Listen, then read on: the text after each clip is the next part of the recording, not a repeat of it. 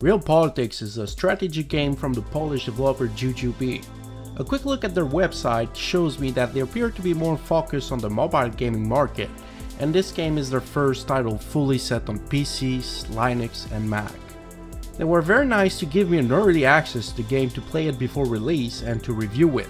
Presently there is a release date of February 16, but the selling price is still unconfirmed, but with an indicated guess I'd estimate it to be around or under $30 USD.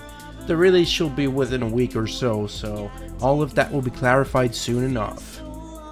Now, as any other grand strategy game out there, you start off with the scenario, and at the moment the only scenario available is to start in 2020 with the world at the brink of a possible total war with Germany and Russia, wrestling for the influence in the political sphere of the European continent.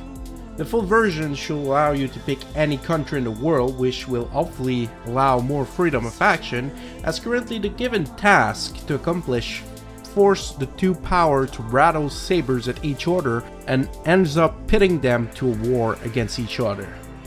The politic aspect is the most intriguing part of this game. You'll be able to establish relationship with foreign nations to either get them in your sphere, also known as a bloc. The concept is simple, as when a country enters your bloc, they become direct puppets and will follow you blindly until you either annex them or they leave the union due to too low relationships. An important branch in this sphere is also the UN Council. If your government is not totalitarian or authoritarian, you'll need to abide by the ruling of the United Nations, but you can also submit many requests to them, from basic humanitarian help to poorer nation to the permission to fully invade anyone. Once you are in the clear for a full-scale invasion, the military system kicks in, and it is interesting how it is handled here. You have 6 unit types and you will deploy them against another country, and your fellow bloc will follow you to war. Once combat is started, you'll be able to engage in different strategies and tactics in hope of raising your war score, but other than pouring more troops, this is the limit of the system. You keep intermittently sending in orders and calculate your chances of victory, or set your troops on defensive posture to fend off any invasion.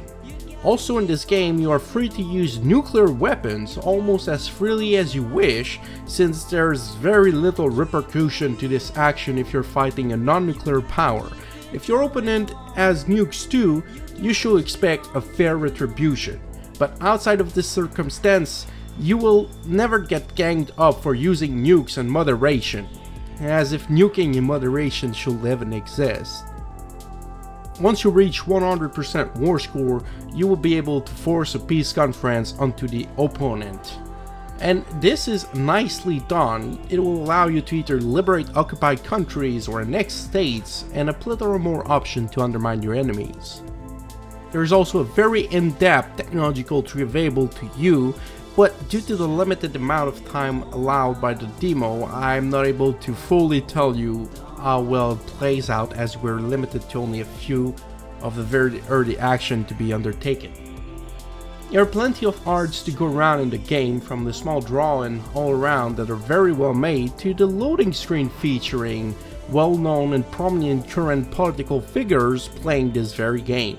On the graphic side, during gameplay, we can see a clear inspiration from the mobile game world, a somewhat deficient level of details and a complete absence of interactivity on the world map is giving an apathetic feeling to the world. We do have a few different map modes offered to grant plenty of information on the provinces, but it stops there. The only real flash of change we'll see throughout the game is whenever a country deploys nuclear armament to attack, or eventually, as the trailer suggests, reach the age of space exploration and move on to brave new worlds to share the same eternal human conflicts.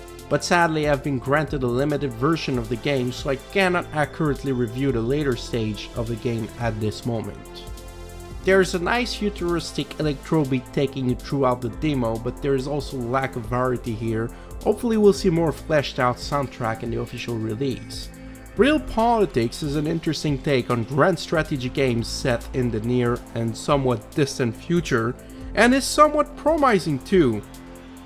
But there are still a few dominoes standing as to how well this game will deliver post-release.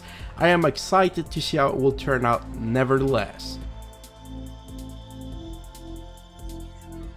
Hopefully you've enjoyed this review, and if you did, make sure to drop a like and subscribe for more. See you next time.